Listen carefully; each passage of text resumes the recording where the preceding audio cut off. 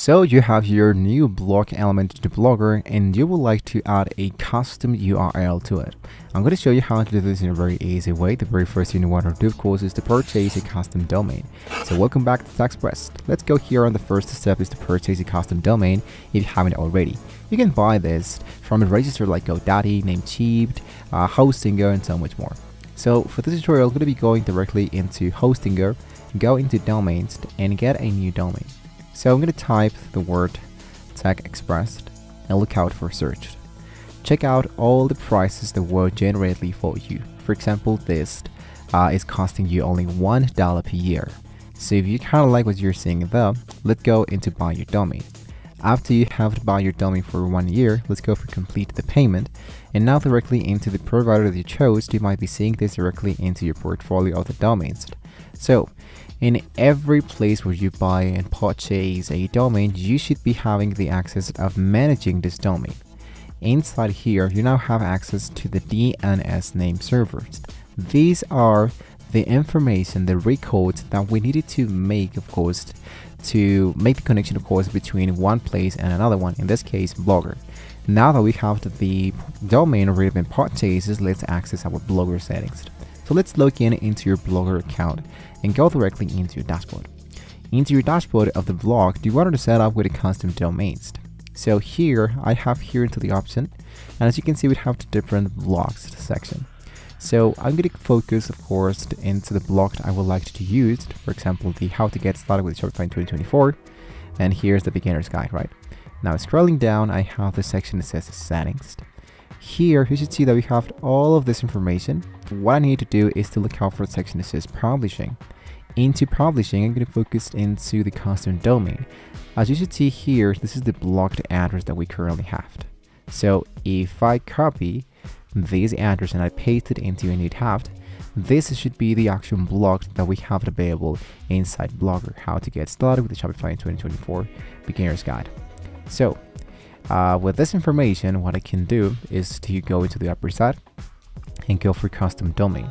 Now it's going to be asking you which is the custom domain would you like to use for the new publishing site. For that, let's go back into the provider. In this case, it should be the Hostinger. And I'm going to copy the domain that I have purchased, which is TechExpressVideos.online. So I'm going to hit now here, paste my custom domain, and hit into save. Now it says the blog may not be hosted at naked domains. Please add a top level domain, www or subdomain. So I'm going to try it out with www and hit now into save. If you have exactly the same settings or back, you can of course look out for the redirect domain too and enable this.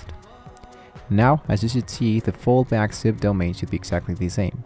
So once we are in here, including the www prefix, hit now into save. Blogger will display an error message and provide two CNAME records.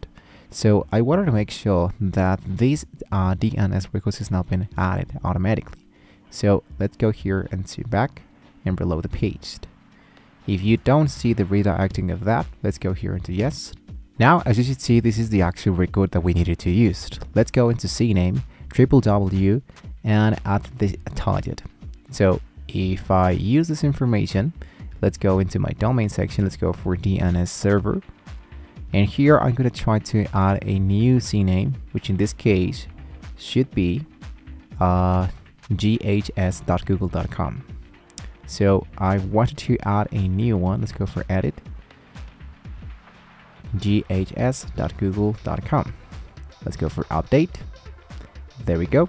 And the second one should be the 4A records. So we can avoid the create account for this IP address. So after selecting this IP address, I want to make sure that this element has not been added automatically. So let's go here back. I have an add a record, and this is the file needed to change for this. So I copy it.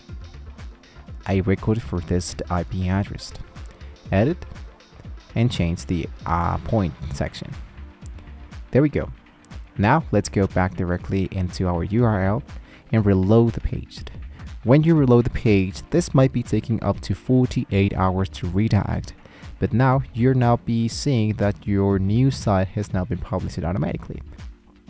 And as you can see, it's going to be asking me to add one more domain section, which in this case, one more DNS should be this name, www, the destination. We can just do that, and the name of this and this destination.